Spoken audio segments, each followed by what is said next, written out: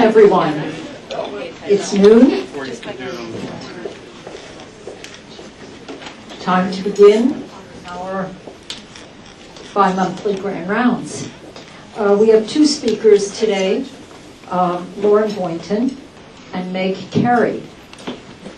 Meg is a second-year child and adolescent fellow and a graduate of the University of Psychiatry residency.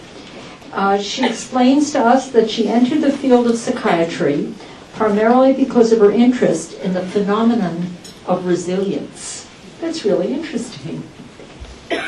All right, and I'm going to tell you about Lauren Boynton, who probably all of you know, but maybe you don't know of her many academic accomplishments.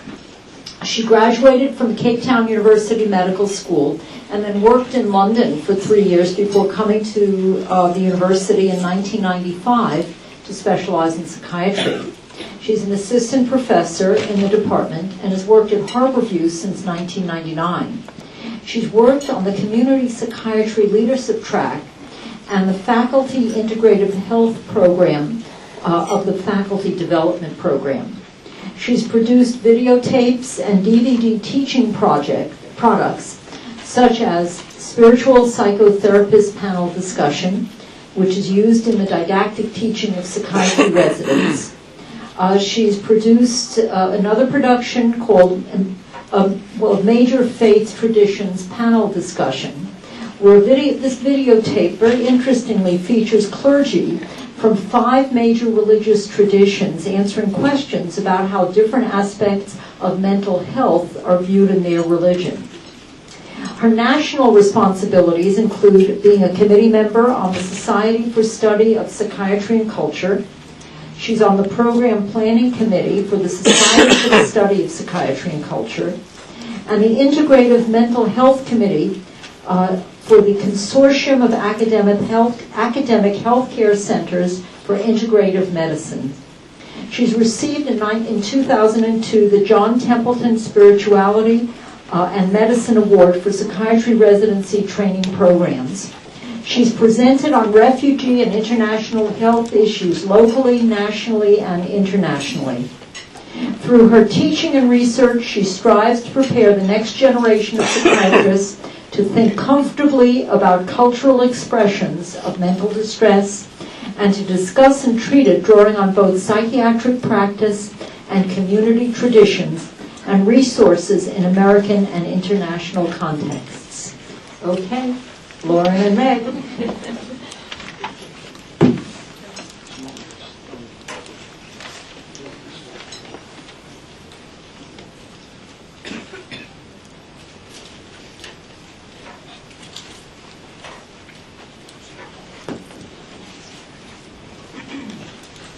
Thanks, Sharon.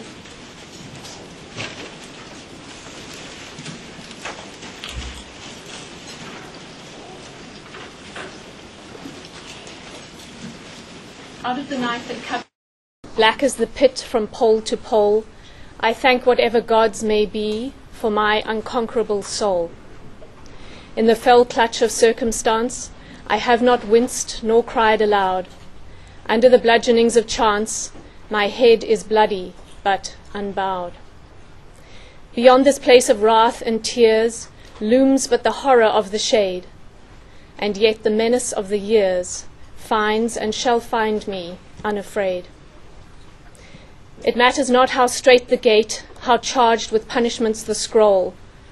I am the master of my fate. I am the captain of my soul. Invictus, Latin for unconquered. The poet William Ernest Henley wrote it from his hospital bed in 1875. His indomitable spirit led him to triumph over the amputation of his leg. Mandela was an anti-apartheid activist and the leader of Umkhonto we Sizwe, the armed wing of the African National Congress. In 1962, he was arrested and convicted of sabotage and other charges, and sentenced to life in prison. He spent many of his 27 years in prison in this prison cell on Robben Island. The poem Invictus was a source of inspiration to Nelson Mandela during his captivity.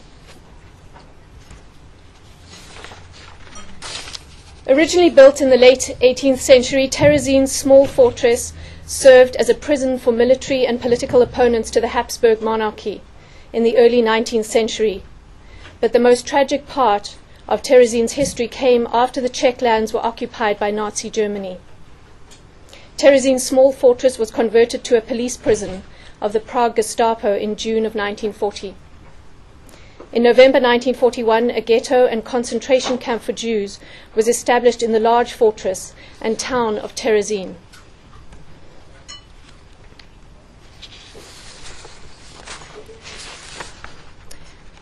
At the Terezin ghetto, children were housed separately from adults and boys separately from girls. Each home had an adult supervisor who held illegal classes so the children would not be behind in their education once they were free from imprisonment.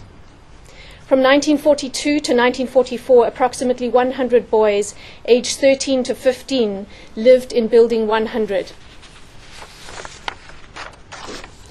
These boys set up their own government and secretly produced a weekly magazine called Vedem, Czech for In the Lead.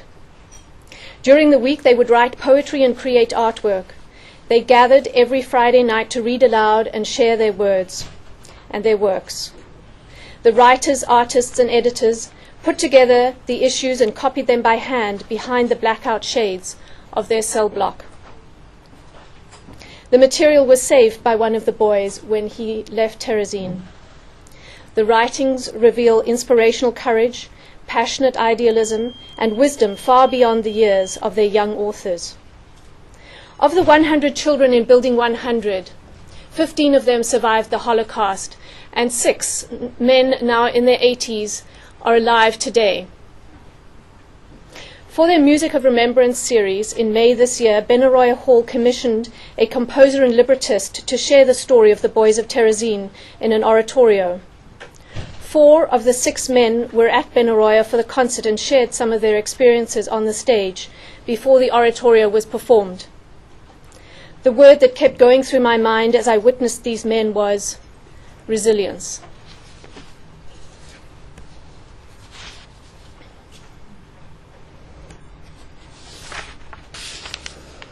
When I first met Salam, I was struck by her deep, calm, steadfast presence. In my experience, people possessing this deep, radiant presence have often had to wrestle with life. Salam, could you describe the communist government takeover of Ethiopia? Oh, God. Can't hear.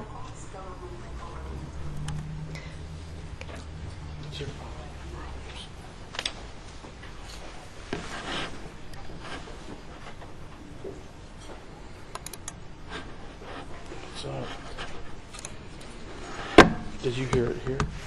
No. I just heard it playing. It's playing. But Okay. That's why we have to set this up. okay.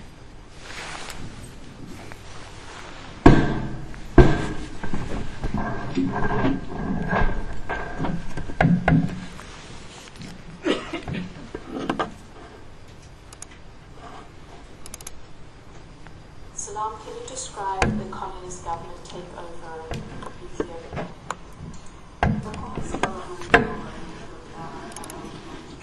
It's a bit more.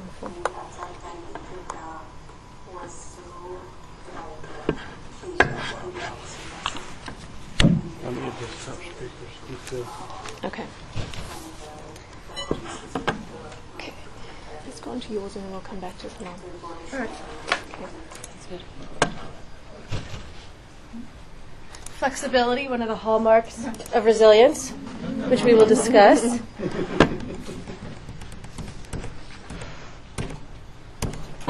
So, resilience is not a dichotomous state. You don't have it or not have it. Resilience, we know, is a spectrum. We have resilience in certain aspects of our lives. We have different levels of intensity of resilience, and resilience varies over time. And this is something that we will see exemplified by Salam.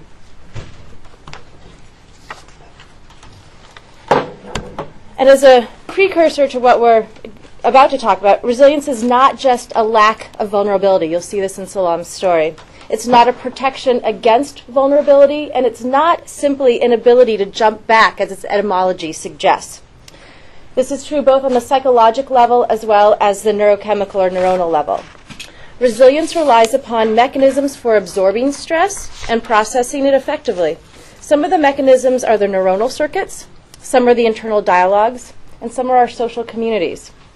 Factors associated with resilience are mediated by genetics as well as epigenetics, the environment during development, both pre- and postnatal, temperament and random genetic mutations, the nature, number, duration of stresses, and the circumstances from which we are all relieved from stress. Neuroscience demonstrates that we, both our bodies and our minds, encode, absorb, process, and reprocess stress, trying to reach homeostasis. Allostatic load is the concept of the cumulative effects of all sources of stress, as well as the ability of the system to generate homeostasis. The more the stress, or the more inefficient or dysfunctional the systems for processing the stress, the greater the neurobiological dysregulation and the greater the psychic distress. And I'm going to see if we know.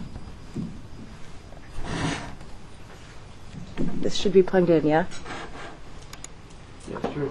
Salam, can you describe the communist government takeover in Ethiopia?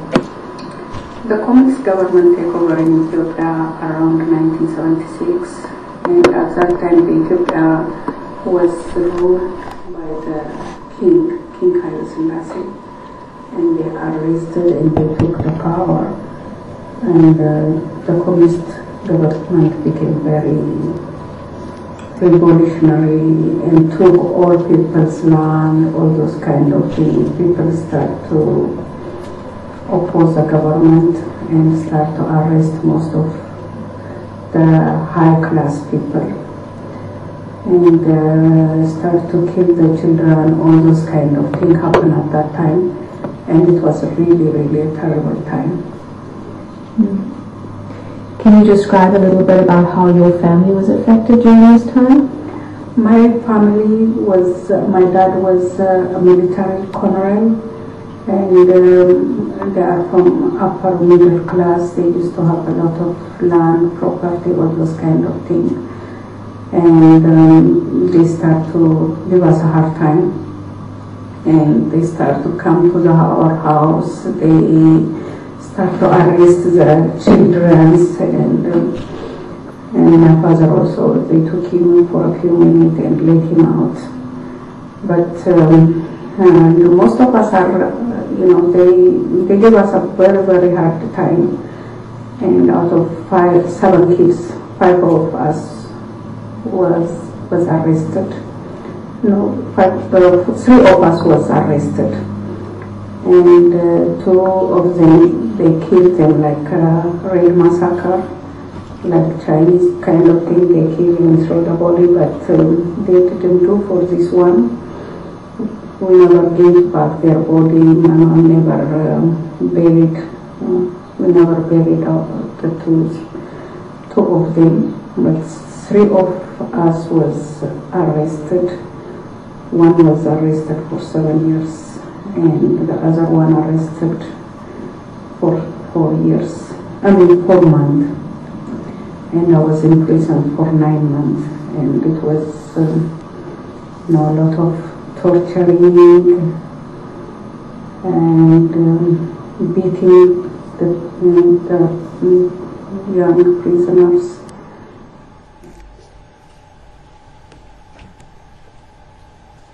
Salam was 19 years old when she was taken to prison.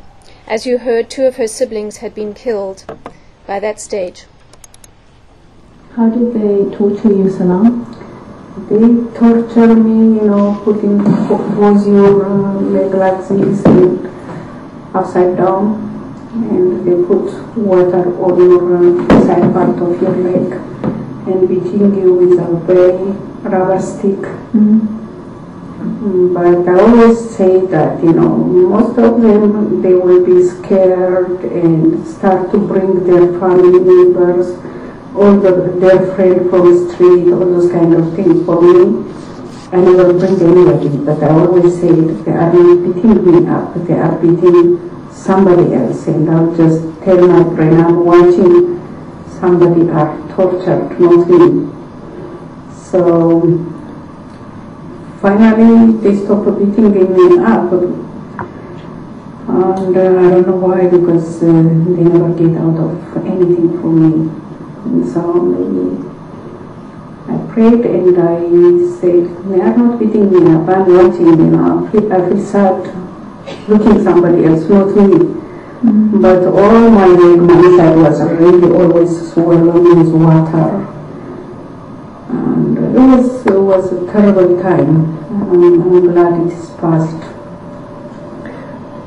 Salam, what do you think enabled you to be so resilient and strong during those times? I think maybe, my strong religious belief, and from my father also, he's a very strong, loving, caring person. So he always teaches us how to be strong, how to be loving, how to be caring, how to see all people in equal eye. So I believe I got it from my dad and my strong religious belief. I believe in God very much. Wherever I go, wherever I live, He is there for me. So that's where I live, I believe. So my strength is from my religion and from my dad, and I still believe like God. After God, I always look over to my dad. So I'm happy I grew up on that kind of environment. The environment I grew up is a very loving, caring family, and he's always with us, and he always teaches us about life. So all of us are really, all of the children are strong and believe in hard work and loving and caring. So.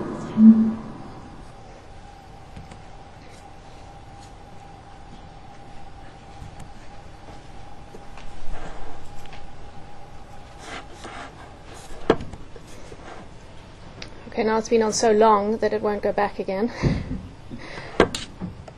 How did they torture? Meg and I are not very technical. We thought we had this all sorted out yesterday when I played it.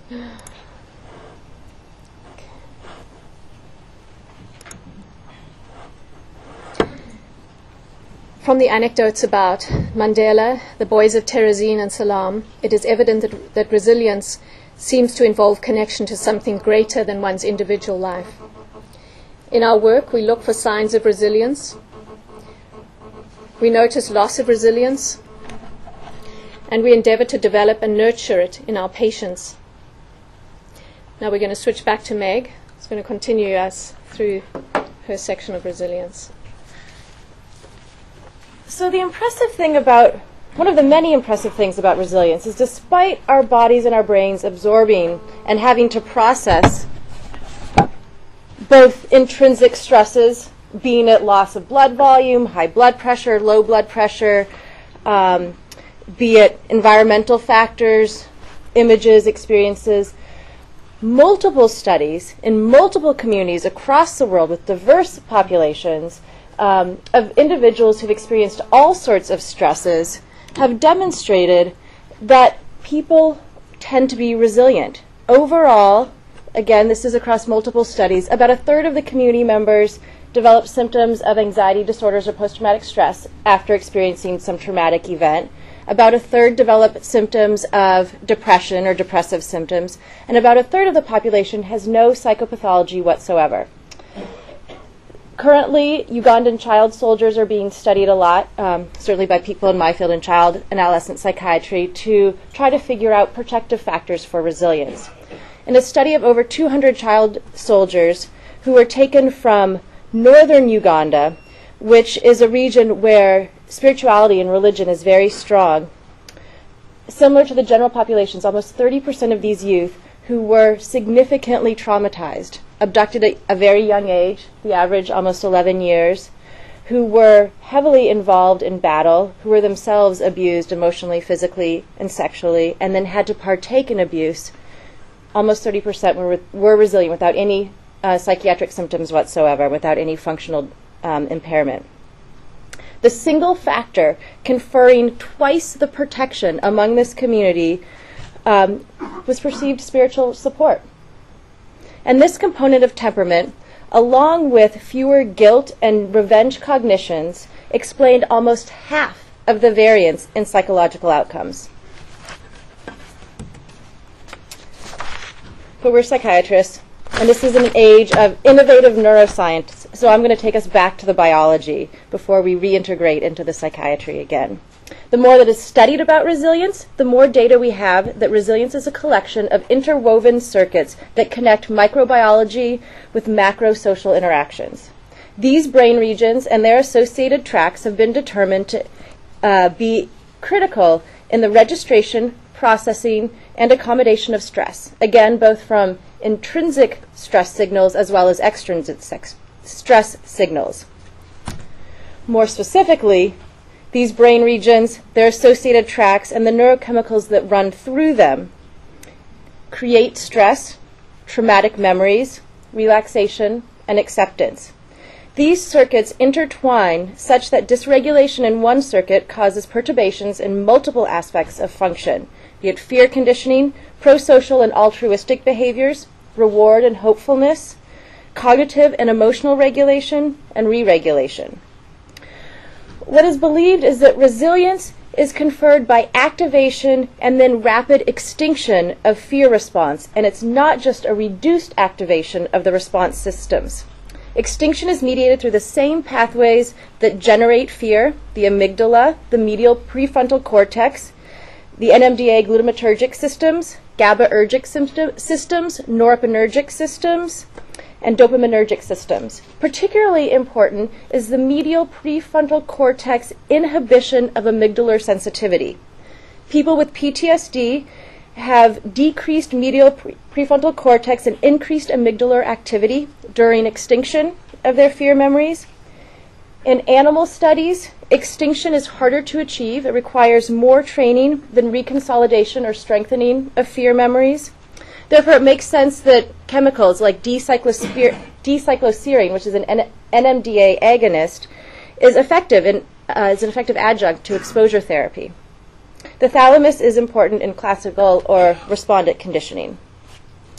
So for people like me who like simplified diagrams and an attempt at oversimplification or clarity of these interwoven circuits, I'm going to give you the highlights of the chemicals that are responsible for working together to activate and also to quench the fear response. Corticotropin-releasing hormone activates both anxiogenic pathways as well as anxiolytic pathways. It also has its own anxiogenic receptors, CHR1, and anxiolytic receptors, CHR2, which are located in different brain regions. CRH is one of the biggest contributors to the allostatic load. It is the primary control mechanism of fear behaviors, memory encoding, reward expectations, as well as neurovegetative symptoms. It has been demonstrated that early life stress can cause persistent elevation of CRH, and there's some evidence that an individual's response to elevated CRH in the body might be dependent on past stress as well as current social environment. Cortisol helps us focus our attention, as we've all experienced. It causes increased arousal as well as increased energy generation, and it's mediated through the amygdalar control. Dihydroepiandrosterone is released synchronously with cortisol, but it has an independent homeostatic function working against cortisol to restore the long-term potentiation in the hippocampus, which is suppressed by cortisol release. It's thought to be neuroprotective, and there's some evidence that it's protective against the symptoms of dissociation and depression. The locus coeruleus norepinephrine system is activated in response to intrinsic signals, low blood volume, low blood pressure, bladder distension, as well as extrinsic stress signals. It stimulates the sympathetic nervous system. It inhibits the parasympathetic nervous system response. It inhibits prefrontal cortex So it inhibits executive function, and it causes more limbic-driven behaviors. Persistent hyperresponsiveness of the locus coeruleus noradrenergic system is associated with anxiety, intrusive memories, hypertension, cardiovascular disease. The glutamate and dopamine system drive the nucleus accumbens amygdala reward circuit that we know a lot about from addiction work. And it's the driver of hedonia, motivation, as well as optimism.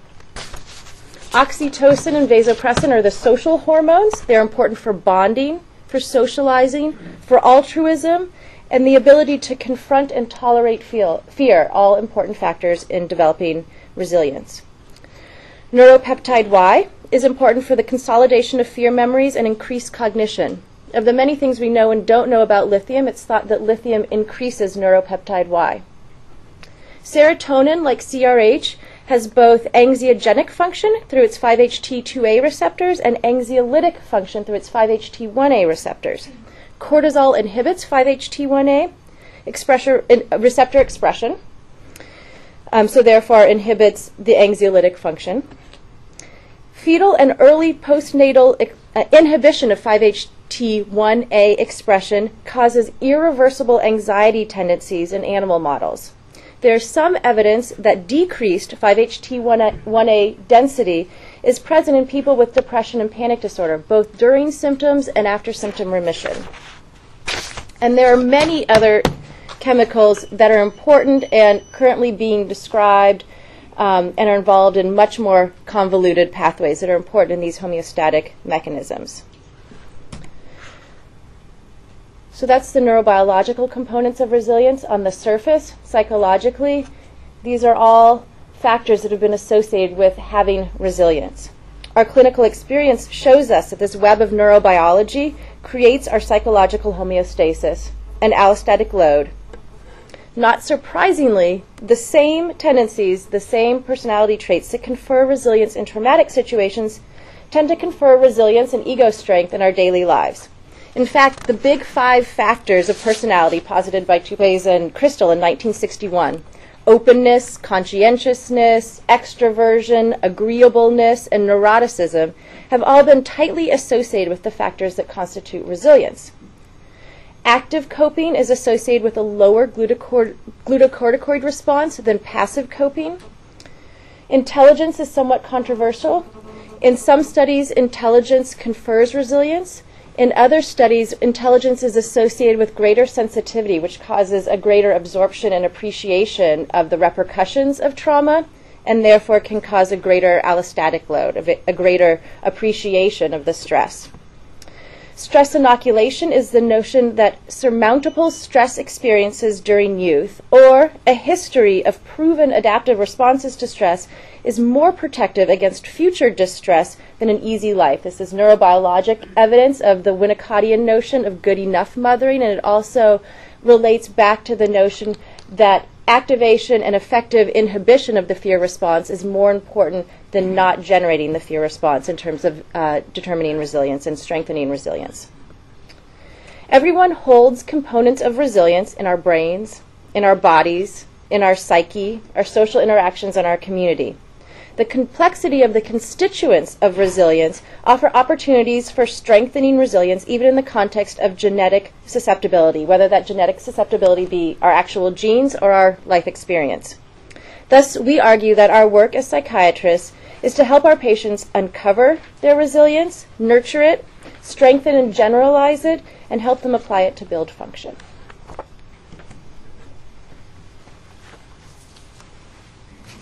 It seems fitting today that this is the day that we're presenting on resilience because the Dalai Lama is at a conference today at Stanford, his 3rd year in a row that he's come to Stanford to work with investigators and researchers there. And the conference there today is on compassion and altruism, which is, all 3, compassion, altruism, and resilience, are so similar and intertwined. For Mandela, resilience was nurtured by poetry, the boys of Terezin, writing and art. For Salam, spiritual connection to family and God, and nurturing what she received in her early years, as Meg mentioned, the good enough mother, and for Salam especially, the good enough father. When resilience lies deep within, people are able to reach out and achieve beyond themselves. That altruism, engagement, standing in the face of fear and anxiety with support and surviving reinforces resilience and fosters the greater good. In this way, resilience is sustainable.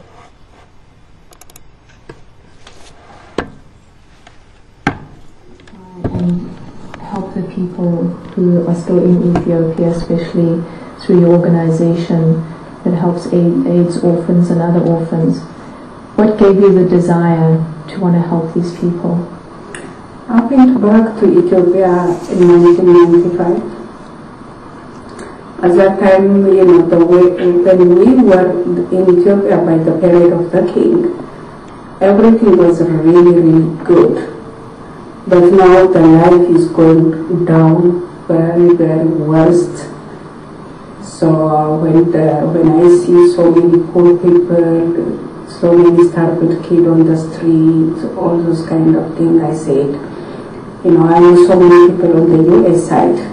So even if I can't do by myself, I can't be a bridge. The people who have money on the US side can help the poor children on the Ethiopian side. So I started this organization in 2001, but I worked so hard to make it, to come to this level. So that is why, at least I can do something, because I always be lucky that the world needs good people. I never been, even if I pass a hard time, I always have food to eat, place to live, clothes to wear. But these people, some of them even they are starved when they are in their mom's stomach. And then after they are born, still they are starved and never have even a single enough food for a day. So they will be born starved and die starved. So if I support one, if I change one person's life, I say I did something good, outside of myself. So that is what my motivation is, to help at least one person, to make a difference, because, always we have, we provide us that is something, we have to give back to others. So that's what it motivated me. But I'm happy that I can see the product now. Even if it is a hard work, I'm happy where we are right now. Thank you. Thank you.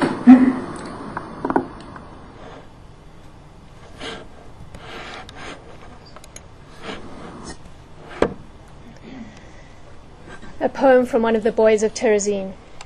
Farewell to summer. I should like to write as you do, poets, of spring's end, of love and sunny days, of tender evenings spent in the moonlight, of birds and flowers, of trees in bud.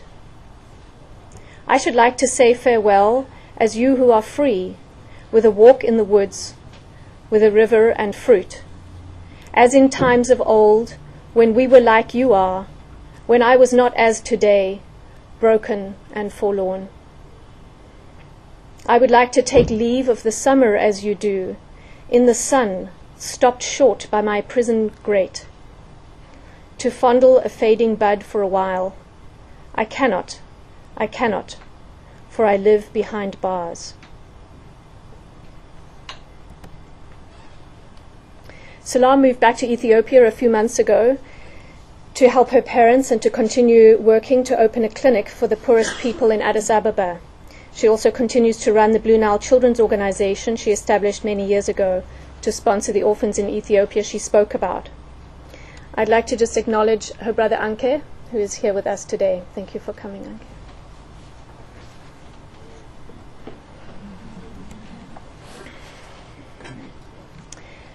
I would like to dedicate this grand rounds to Catherine Gimbrere, our friend and colleague. Catherine was a healer who sought and nurtured resilience in her patients.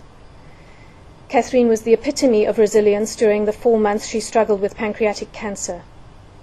I am grateful for what she taught me and for her work in this psychiatry department. And now, if technology allows, we would like to play something.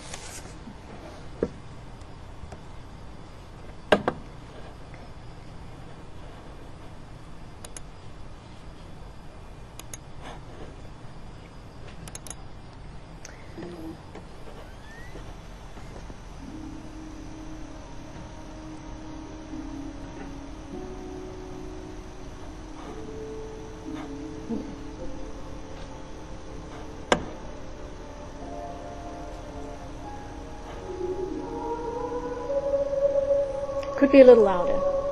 Just, do you want to help me? I think so. This guy. Okay, let's start it again. Okay, Fauré's Requiem in Paradisum, one of Catherine's favorite pieces.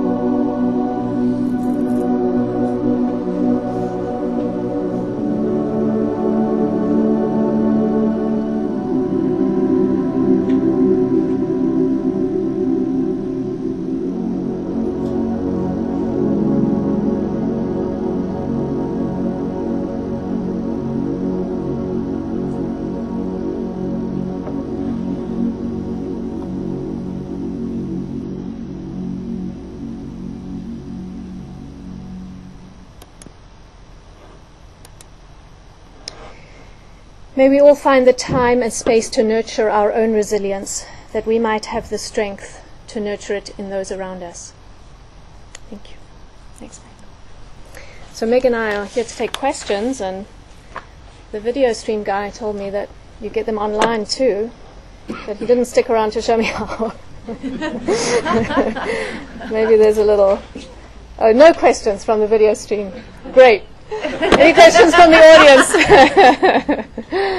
Any comments, any anecdotes? Yes? I have a question when you talk about resilience and religion, and I was wondering, because I am a practicing student of Christian Science, and I was wondering if there was any empirical studies or research done on that population of people that practice that and carry that philosophy the Christian Science philosophy. So the question is whether there's any research and empirical data on people who practice Christian Science and resilience, and I haven't seen anything. In fact, the literature is very sparse on resilience. We had to pull from deep sources to get anything on resilience, and but just do a little search on SSRIs and you're overwhelmed. So, you know, lots more research still needs to be done, and there's certainly nothing as specific as that we found. And I think one of the Hard hard things, sure, I realized. I think one of the hard things, too, is spirituality and resilience can so easily be confounded with other things like strong ego resilience, strong ego strength, strong sense of identity, a sense of altruism and doing things outside of yourself, a sense of meaning and purpose in the world, which Viktor Frankl has certainly acknowledged. Man's search for meaning is something that was really important for him and survivors of the Holocaust to tap into. And so I think it's really hard to pick apart, is it the certain religious tenets, or is it the strength that having a belief in the greater good provides? Yes, Aaron. I wonder if you have any thoughts on, or anyone has on books or other materials that are helpful to patients that you might recommend giving or not giving to them? Good question. I know a lot for us, you know, tapped into that. I've been torn about whether to recommend a book that has a, you know, that could be either too spiritual or not spiritual enough for a given patient. I think exploring with the patient where they are with their spirituality or their whatever belief system they believe in, and then trying to resonate with that. You know, just personally with Catherine, the two things that Catherine felt really resonated for her were drumming and toning. And so that's what we did. You know, we did healing circles with Catherine, and we drummed and we toned and we read poetry. And it's, you know, it nurtured her resilience. And so I think our task as we work with people is to really tap into what resonates for them. It may be spirituality, it may be various other things. Yes, Mick. A couple things. One, the activation of the fear response is a good thing. We all really knew that, but I think to have that highlighted really was essential. So much of what we're doing is trying to get people to practice, whether it's motivational interviewing or helping prepare for a grand round, or joining a soccer team if you're 11 years old and you're kind of goofy. Practicing the fear response is, we know this about adaptation. The phrase by Salam about something good beyond myself, that's also, it's fascinating. I'd love to see MRIs where you have somebody thinking, it could be that, you know, one of the kids I work with at the state hospital, but somebody's thinking about this, or doing it, either way. You can't really do it and get the MRI. But I think there is something that we're all trying to shape our patients towards, which is something good beyond themselves. And of course, spirituality and cultural affiliation and soccer teams or whatever, I mean, affiliation plays into that. But I think it's just fascinating to look at somebody doing an MRI study where you're helping people imagine doing something good. Because it seems to get at that wonderful labyrinthine neurotransmitter grid that you guys were showing.